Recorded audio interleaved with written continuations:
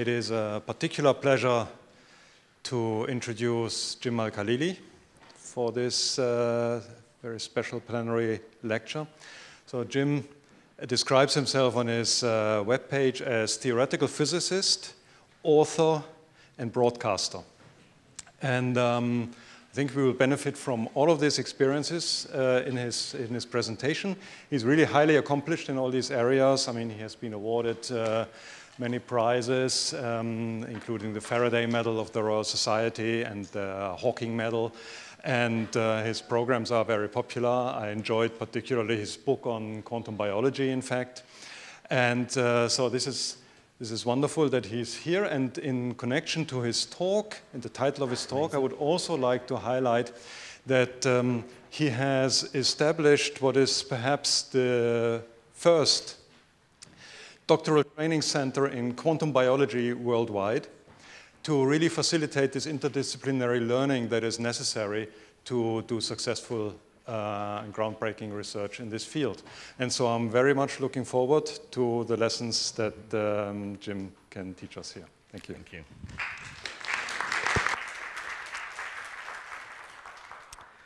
Thank you very much, Martin, for that nice introduction, and thank you to the organizers for the invitation to give this talk. As Martin mentioned, I'm a theoretical physicist. In fact, I started life as a nuclear physicist. So most of my background, for say 25 years after my PhD, I was doing quantum scattering calculations to look at nuclear structure. So very much everything is quantum. Inside the atomic nucleus, everything is quantum. If we can get away with what's called a semi-classical approximation to make the thing simpler, then that's a big triumph.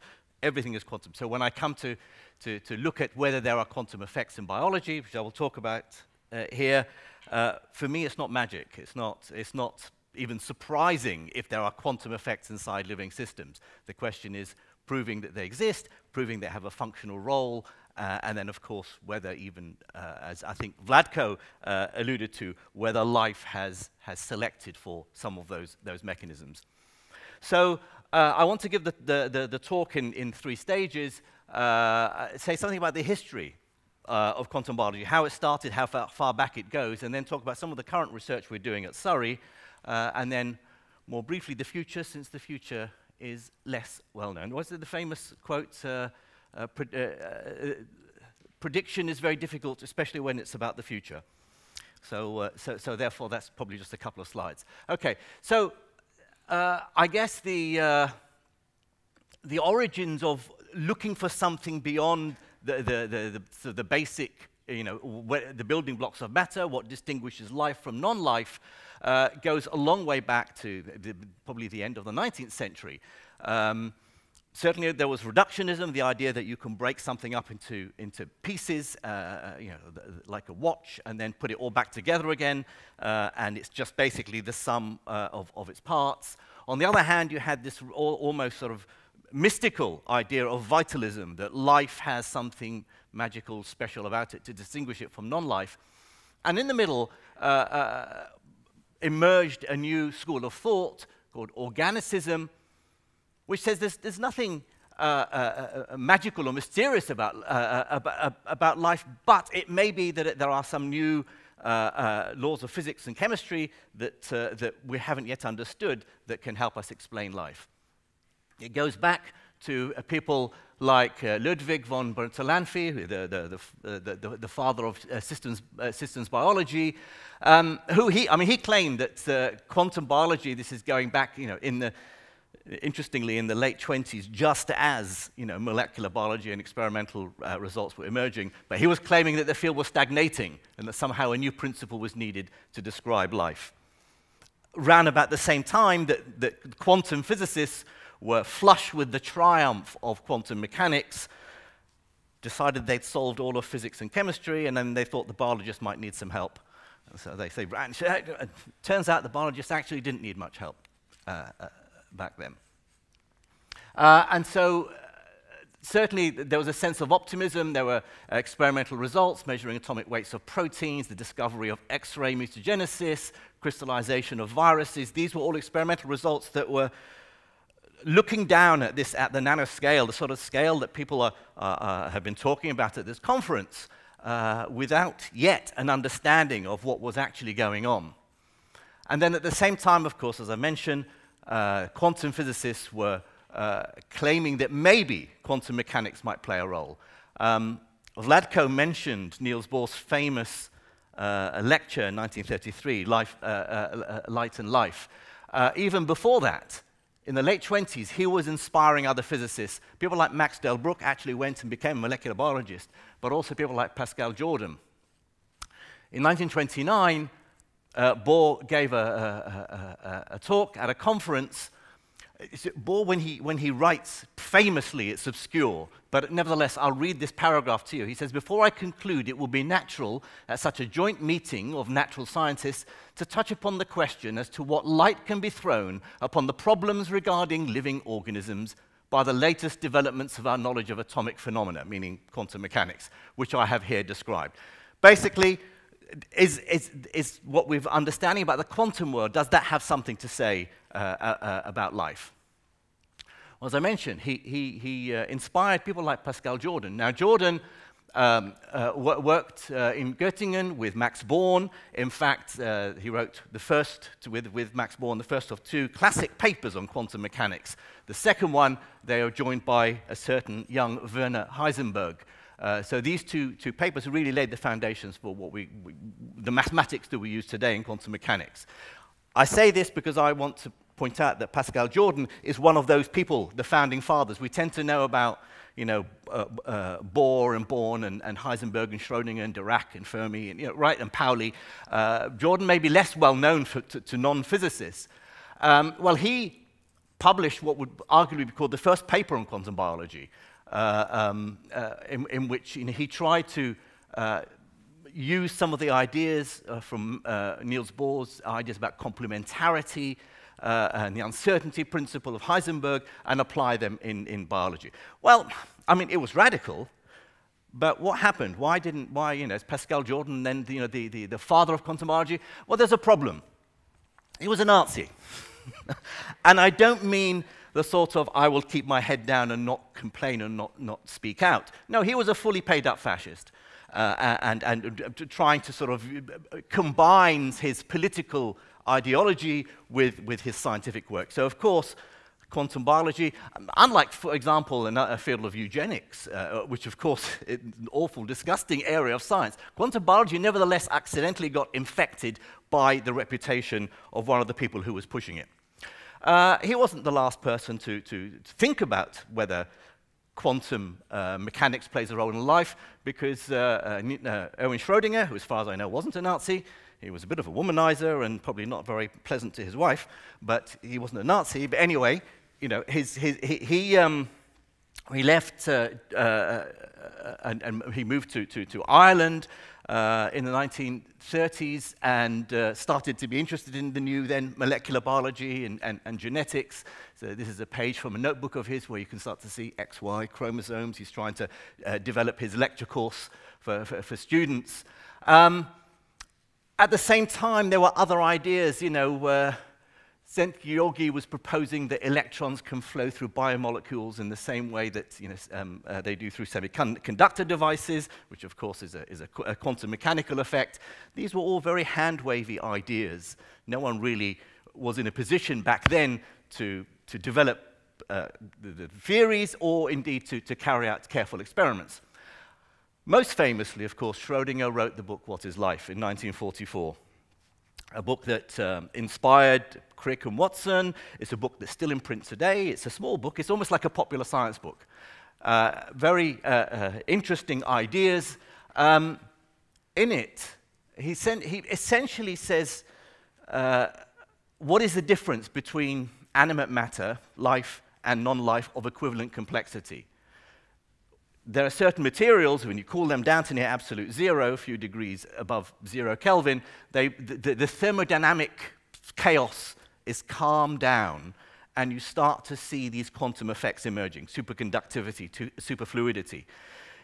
Schrödinger was arguing that maybe living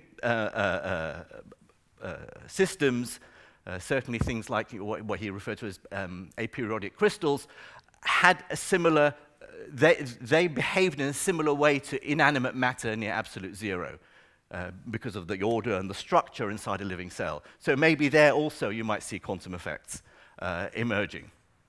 Nothing much really happened after that, but every now and again there will be an important paper or important move. I put together a timeline, just as sort of a selection, so you can see that we have, so after Bohr and Jordan and Schrödinger's book, of course, Crick and Watson, I will refer to this Löwdin work from early 60s on proton tunneling in DNA because that's really relating to some of the work we're doing at Surrey. But there are landmarks. De Volt and Chance first showing, using kinetic isotope effect, that enzymes can make electrons quantum tunnel. The theory was developed by Hotfield to confirm that.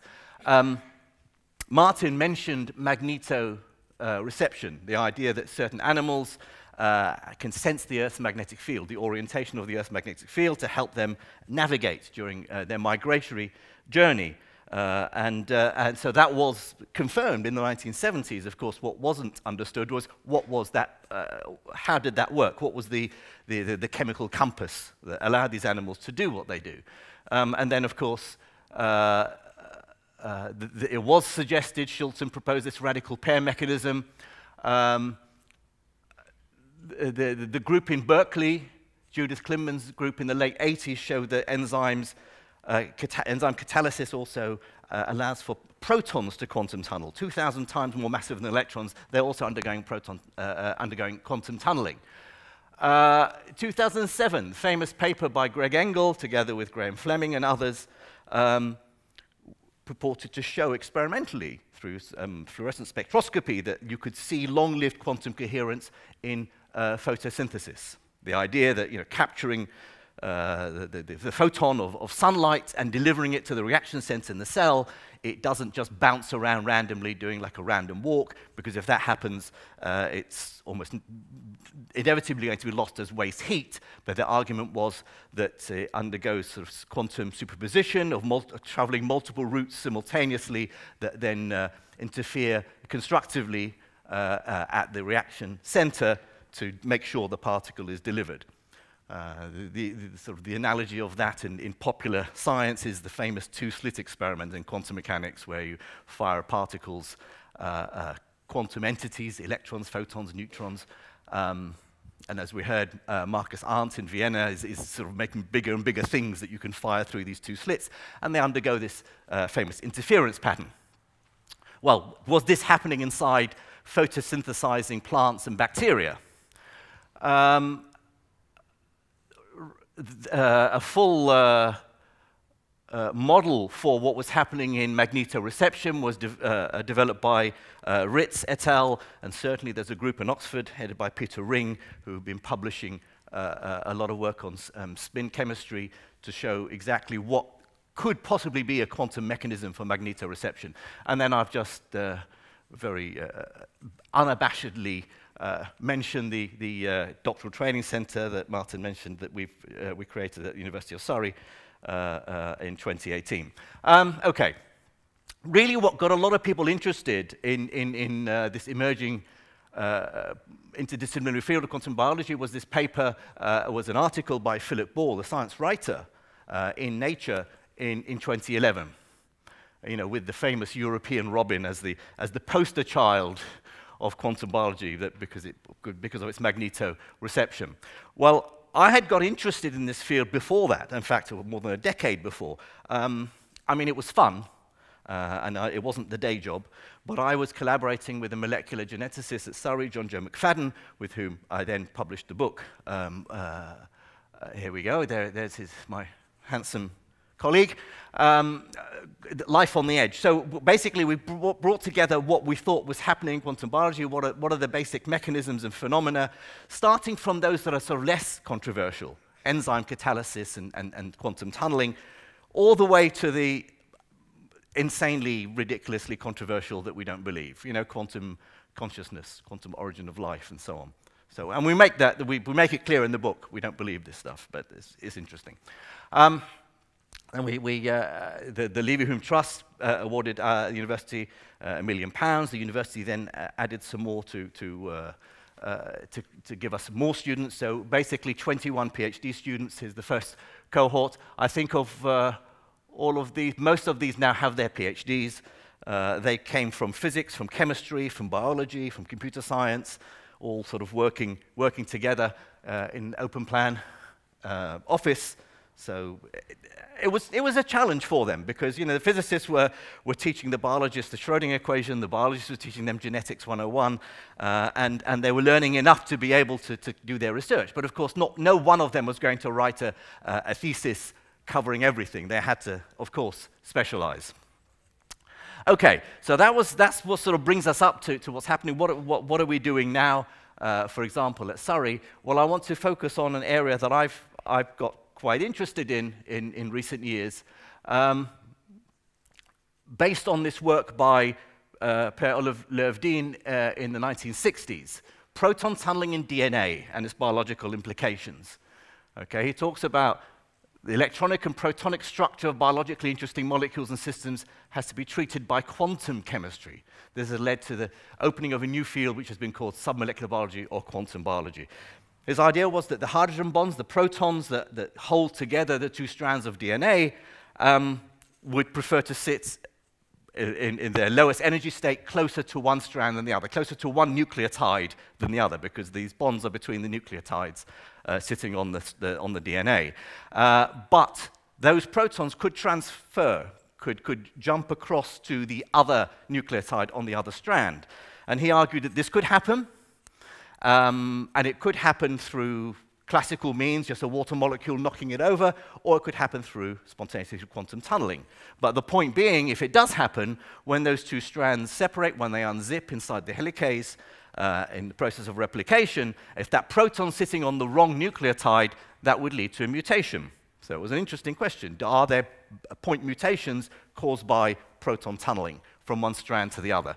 Well, we started looking at this, you know, back in the 60s. They didn't have things like density functional theory and sophisticated QMMM models to simulate some of these processes. So looking, for example, at a pair, so adenine, as we know, bonds to thymine with a double hydrogen bond. Guanine and cytosine have a triple bond. We looked initially at adenine-thymine. So these dotted lines, these are hydrogen bonds. For me, they're just protons, right? Because I come from nuclear physics, a hydrogen atom is just a proton. The electrons I leave to the chemists. So these protons can jump from one side to the other. The white ball, so these are hydrogen, linking nitrogen to nitrogen, nitrogen to oxygen between these two nucleotides, or just parts of them. And they can jump across. And the question was, how do you calculate that? How do you model that? How do you work out how likely that is to happen? So the basic idea is, you know, the proton's essentially sitting in an asymmetric potential well, double potential well, like a ball that you have to roll up a hill over to the other side. In stage one here, it's sitting in its regular position on one side. If it jumps across the other side, you get the tautomeric form of that nucleotide.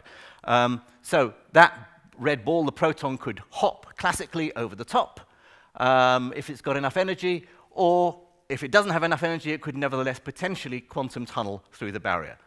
This is not magic. This is not something, well, ridiculous if you're coming up with these crazy ideas. Quantum tunneling is a thing, right? I mean, if quantum tunneling wasn't a thing, we wouldn't be here because the sun wouldn't shine, because protons are basically quantum tunneling in thermonuclear fusion.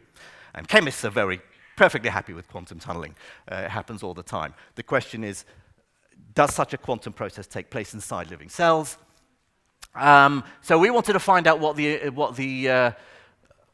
is the shape of the energy surface that these protons are feeling, but also, what is it? Is there something special about the cellular environment in the living cell that helps the proton across, that maintains the quantumness for long enough?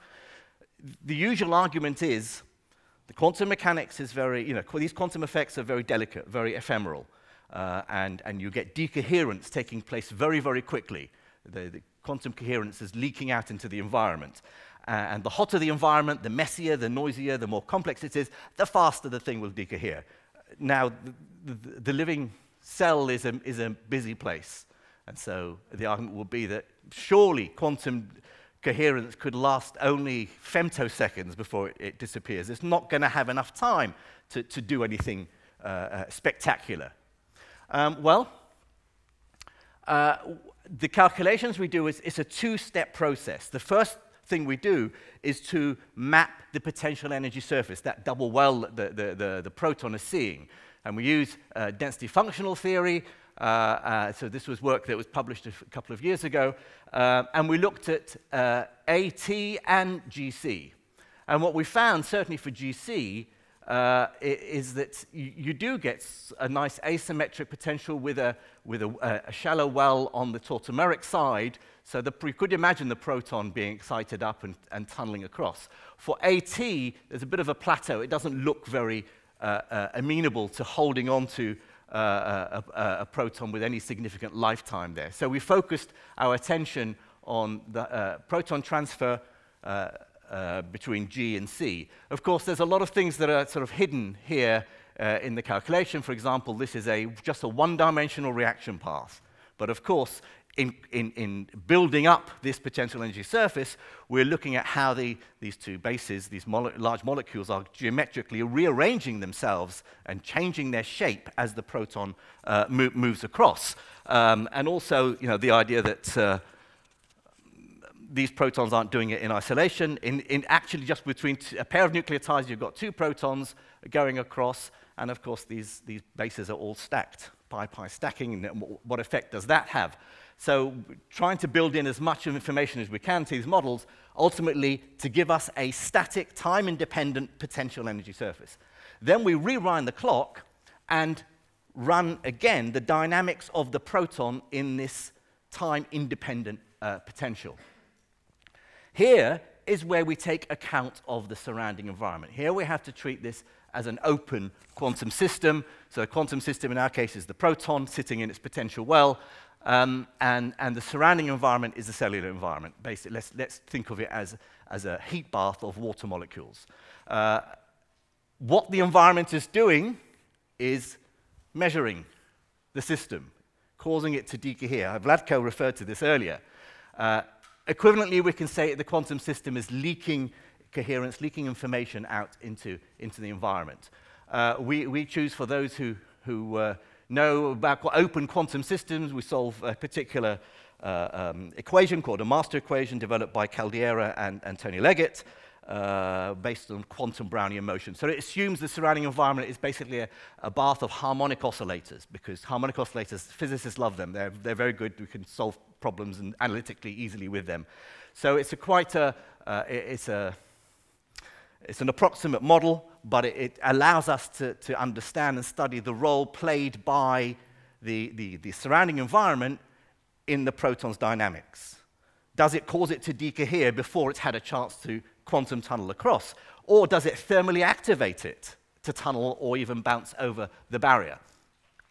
And what we found was, in fact, so this is a plot of tautomeric. So this is the tautomeric probability, the probability that the proton is sitting in GC, sitting in the shallow well, right? The tautomeric side, the side that if the strands separate with it being there, that would lead to a mutation. And you can see, so tautomeric probability plotted against temperature.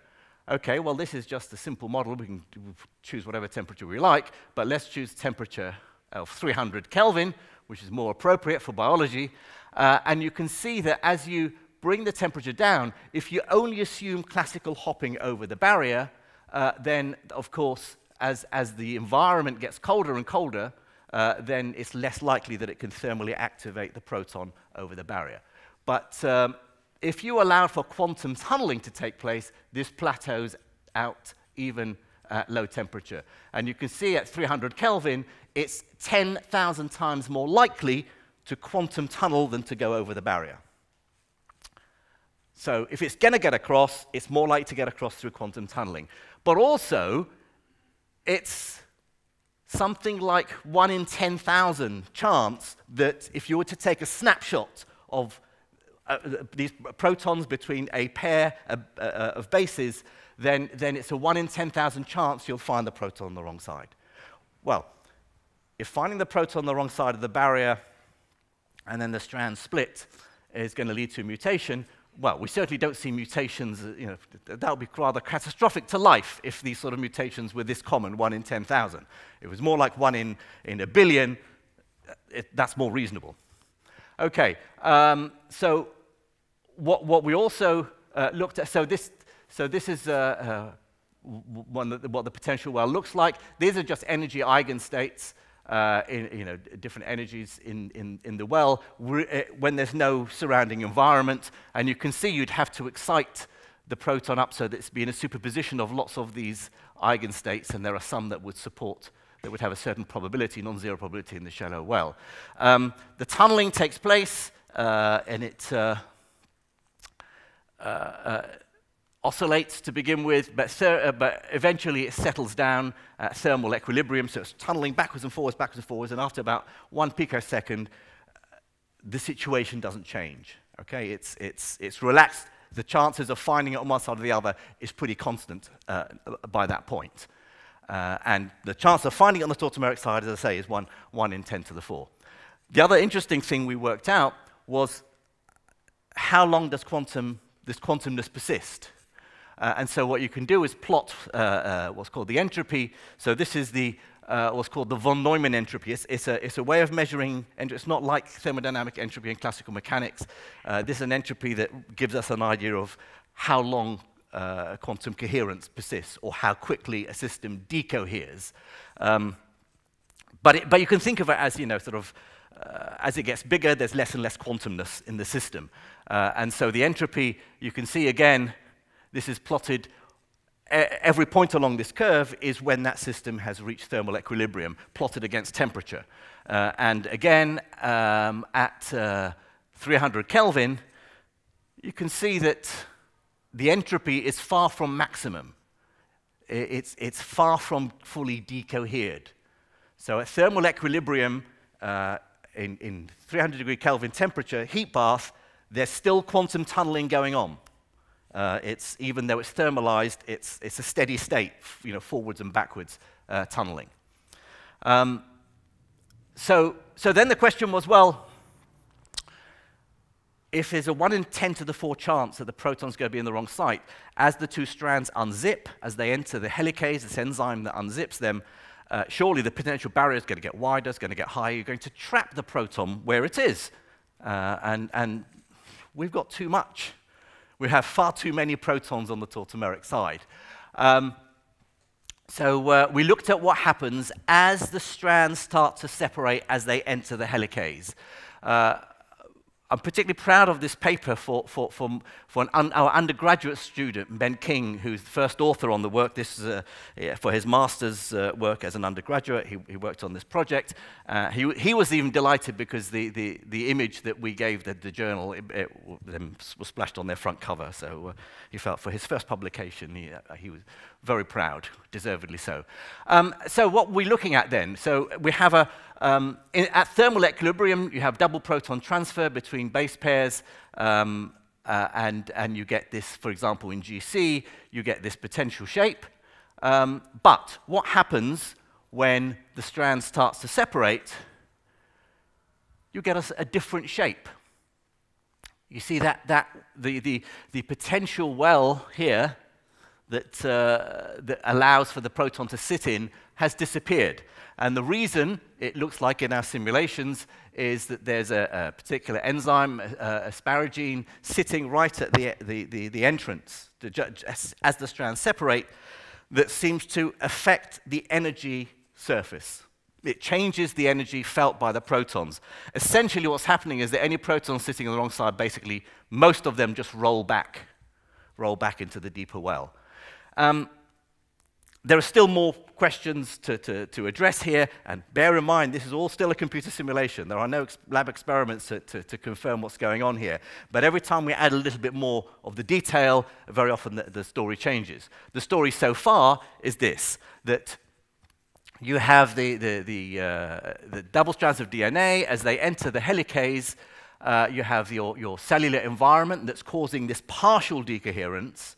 It might help the proton excite it a bit, but at the same time might cause decoherence. I don't know if you've heard this. There's something called the quantum Zeno effect. The watch pot never boils. If you constantly observe a quantum system, you stop it from evolving. You always collapse it back to its initial state. So in this case, the quantum Zeno effect will be the environment causes decoherence so quickly, it never lets the proton get across.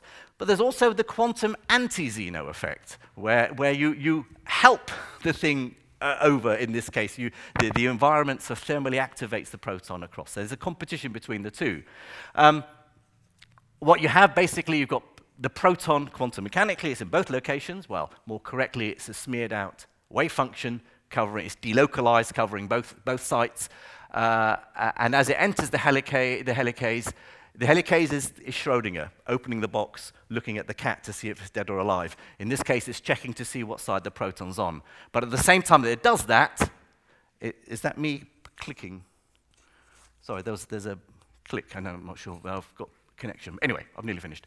As it does the observing, it also changes the energy seen by the proton and falls back. So you get far fewer protons ending up in the wrong site.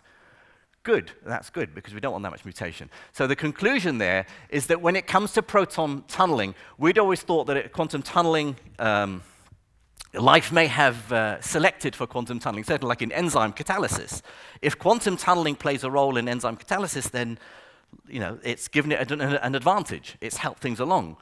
We needed it. In this case, life knows about quantum mechanics, and it knows it will be very detrimental, and therefore potentially has evolved mechanisms to prevent it potentially from causing so many mutations. So this is one of those big questions in quantum biology that A, does quantum mechanics play a functional role in life, and B, has life evolved the ability to utilize quantum mechanics? And why wouldn't? I mean, if there's a trick that life's going to use, it's had long enough to figure it out. It's not magic, it's not unusual, it's not something we should resist. It's not something we should believe unless we found evidence for it, but also it's not crazy that life would use quantum mechanics if it gave it an advantage.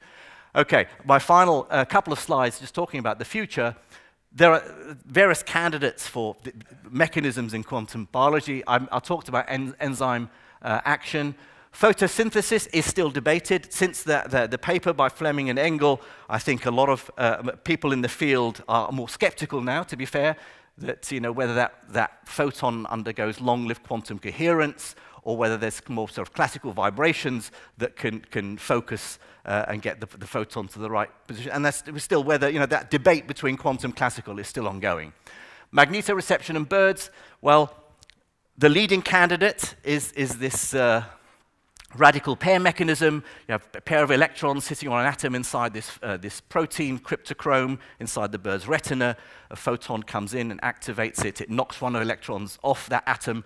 Those two electrons are then quantum entangled, and the way they spin, the ratio between spinning triplet and singlet states is very sensitive to the orientation in the magnetic field.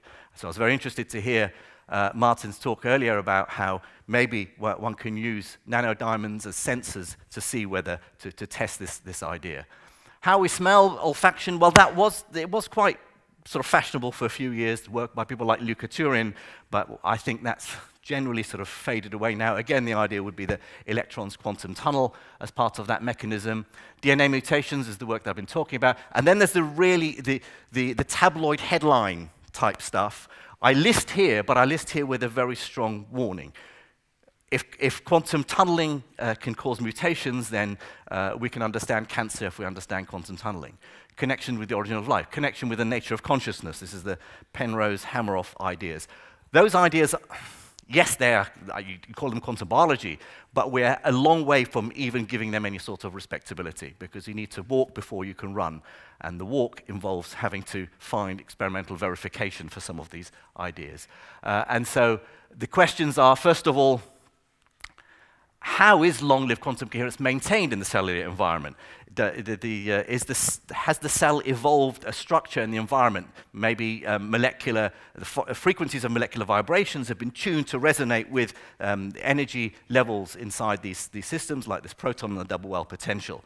And how can we, so we can can churn out theories on a weekly, monthly basis of what's going on.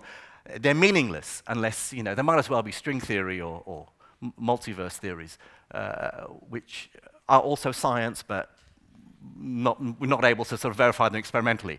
And so how do we test for these? Maybe we'll discuss this in the debate in a few minutes. Is quantum mechanics just along for the ride? Everything's made of atoms. Ultimately, everything's quantum, right, when you dig down enough. So is there something different between life and non-life? Or is just quantum mechanics just there and doesn't play any functional role? And if it does play a functional role, does that mean that life must have selected for it to give it an advantage? And then ultimately, was Schrödinger right? Did life have the ability to utilize quantum mechanics similar to inanimate matter near absolute zero? If it does, then one can speculate. I mean, some of you may be aware there was a big fuss of a paper in Nature recently. Lee Cronin, chemist in Scotland, and Sarah Walker, who's down in Arizona, developed what's called assembly theory, essentially a recipe for how you can get from chemistry to biology, building molecules. Is there a quantum version of that? Essentially, we are not steam engines, right? Well, although we maintain far from an equilibrium state by taking low entropy energy in, coal in the case of a steam engine, food in the case of life, to maintain our low entropy, but has life been able to sort of burrow down through the thermodynamic chaos to the structure, discreteness of the quantum world? That is still the question in quantum biology. I don't want it to be true, I don't want it to be not true, I want to know what's going on. So quantum biology is still very much still speculative, many would say still controversial, but the questions that it addresses, I think, are important enough that we should be thinking about them. And I will end with thanking my group at Surrey. John Joe McFadden, Andrea Rocco is a quantum physicist, theoretical physicist. Marco Saki is a computational chemist. Young Chan Kim, I had to apologize to him for relegating him down on the lower line. He's our quantum biology lecturer. So one of the things, when we got our Leverhulme Doctoral Training Center, the university also provided us money for a new lectureship. And Young Chan's a biophysicist who, some of you may know his work, but he's our new, I think he's probably the first person called a quantum biologist, in his title. And the rest are PhD students. I'm not sure why Sapphire Lally's picture's gone, which is really bad because that was the only woman on the. Oh, okay. I don't know what happened. I do apologize to her. That sounds like, when we talk about patriarchal science, she was there and she was a fantastic PhD student. I'll end there. Thank you very much indeed.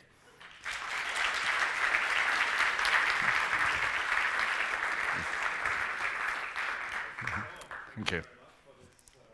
Lecture, and given that it's speculative topic, I'm sure there are some comments, questions, challenging remarks. Yeah. Hello. Hi. Thank you for this really, really interesting and mind-expanding talk. I think the very obvious question, do you want to speculate maybe for a few sentences as to how you would start a measurement of those quantum tunneling effects? Yeah, so there are various ideas. So if from a biological sort of wet lab perspective, one idea is to look at the kinetic isotope effect. So you grow E. coli in deuterated water, and so after so many generations, one would hope that a large number of the hydrogen bonds are actually deuterium bonds. And if quantum tunneling is important, then now you've got a particle that's twice the mass. It's not just a proton, it's a proton and a neutron. And we know from quantum tunneling that you double the mass, you dramatically reduce the probability of tunneling. The problem there, of course, is you grow these E. coli, and if quantum tunneling leads to mutations, then what they're looking for is a reduction in the mutation rate. But there could be a reduction in mutation rate for 1,000 reasons. E. coli just don't like deuterated water, right? So I'm not quite sure how far that will go. But there are other ways of using fluorescent spectroscopy, looking at things like green fluorescent proteins, where you're looking at the effect of tunneling, or you're looking at the effect of long-lived quantum coherence. It is absolutely a challenge. As I say, theoretically, doing molecular dynamics, chemical, computer simulations, we can do, and we can get ever more sophisticated, but how do you test that? That's why physicists don't like going into a subject like this, because, where's my spherical cow in a vacuum? The living cell is far too complicated and messy. I can't control the dials and turn things down. You need the sorts of tricks that Martin and others are talking about today to sense very sensitively what might be going on down at that nanoscale. Right. I think, yeah. So, if this is correct and happening, then if you would unzip a double-stranded DNA without the use of a helicase very quickly, you would find situations where you have this. Correct. Many people in the audience here do this on a daily basis. We see, this is why I come to these conferences, to talk to people like that. Okay, right. So, and they don't see... I don't know if they've checked it, but I think there are ways to actually do these experiments and figure out if something has changed in the DNA during this process. Okay. Well, yeah. I mean, that's what this would suggest, that if you did it quickly. I mean, there's a timescale issue as well. That the separation timescale relative to the tunneling timescale, or the thermalization timescale, as to how quickly you can do it. If you do it too slowly, then it's the thing can adjust far more quickly. But if you do it quickly enough, you trap the proton on the wrong site with the same sort of probability that it has in equilibrium. But yeah, I'd be interested to know if people can do this. Okay, yeah, please. So very nice talk, thank you.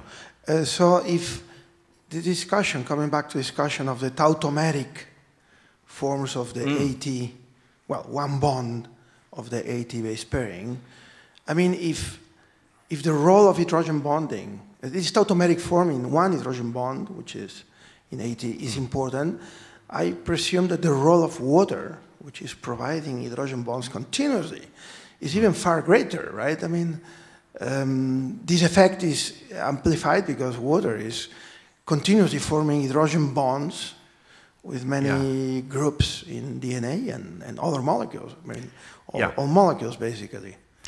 Yeah, I mean, that... So what's the role of water? That's my question. I mean, that's one of the to-do list things that we have to look at. The proton wouldn't necessarily just be transported or knocked elastically by a water molecule. It could, these protons could be exchanged with the surrounding water and deposited on the other side. It's the same with the stacking. It's the same with intra-base proton transfer. What happens once they split and then the protons are tautomeric side, but decides it can jump down to the other bond and just correct, the nucleotide corrects itself. So I think there are lots of other steps like that that still might change the story. I see, okay. There's one over there.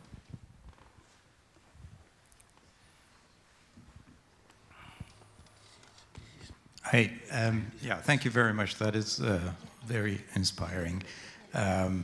So, as someone who grew up in quantum optics, I get a little confused about the use of the language quantum biology. Within quantum physics and quantum optics, there's decades of a little bit of maybe silly discussion over what's classical and what's semi-classical and what's quantum. You take something like a van der Waals effect, and there are papers and papers of how much of the van der Waals effect should be really purely quantum and how much of it could be described using classical picture, although you know that the moment you talk about, you deal with molecules and atoms, they are quantum objects, so there's absolutely no question about that, right?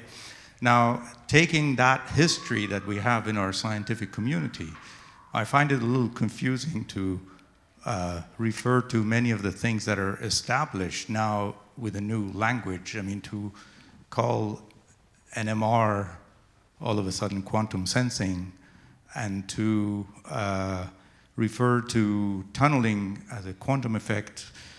Yes, it is a quantum effect, but within chemistry, this has been completely established. And we don't, every time that there is something like that happening, we don't get super excited because we learn that in our textbooks. And then we just move on. Now, with that, it seems to me that where we could agree what is really quantum or not is with the recent Nobel Prize that was given for the so-called second quantum revolution, where entanglement really becomes important. Then maybe we could agree that this is really the really exciting kind of quantum stuff. So what is your thought on that? I mean, can we agree on a little bit of semantics? Yeah, you're right. I mean, I said physicists don't like the field because biology is too messy. Biologists tend to not like it because they've not studied quantum mechanics. Chemists don't like it because they say, why are you inventing new names for things that we've all known for a long time?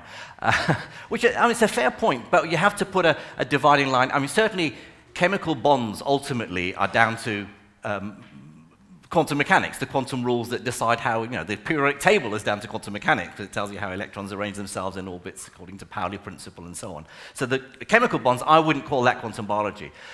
People tend to write and refer to it as, was it non-trivial quantum mechanics?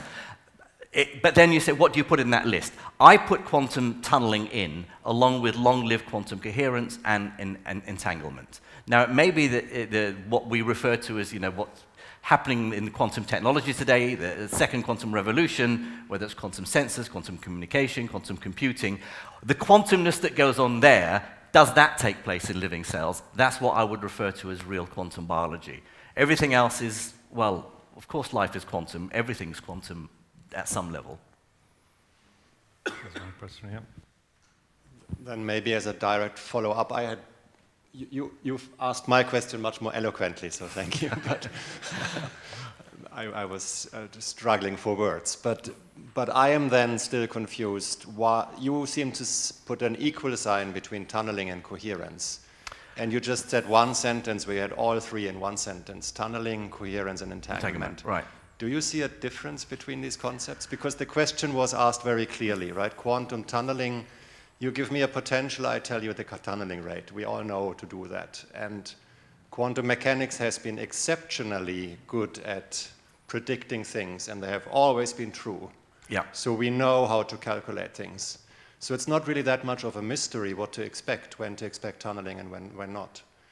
And to use entanglement for functionality is something entirely different from saying here's a quantum tunneling effect. So why do we mix these three concepts in one sentence? Yeah, I hope, I'm sorry if it sounded like I was mixing them. They are quite separate. They tend to be the things that we refer to as what we look for if we want to say there's some real quantum mechanics going on in biology. Quantum tunneling, you're right. I mean, that's why chemists just don't get excited by quantum tunneling, and you know, because we know it takes place, and it's not so crazy to take place inside living systems. But it's still a non-classical process. And yeah, I shrug my shoulders as well because I come from nuclear physics. So I said, so what? You know, I'm not going to get excited by it. Yeah, quantum entanglement is different, but I think. In theoretical physics as well, certainly in quantum information theory, quantum entanglement is becoming much more foundational and fundamental. I mean, we have to teach quantum entanglement to undergraduates, not just the Schrödinger equation and square barrier potentials. So quantum entanglement is foundational, fundamental, but to see it happening inside an environment where decoherence is very quick, before that process of entanglement can play a functional role, that will be a big surprise. And I think that would satisfy everyone, even those who don't get excited by quantum tunneling.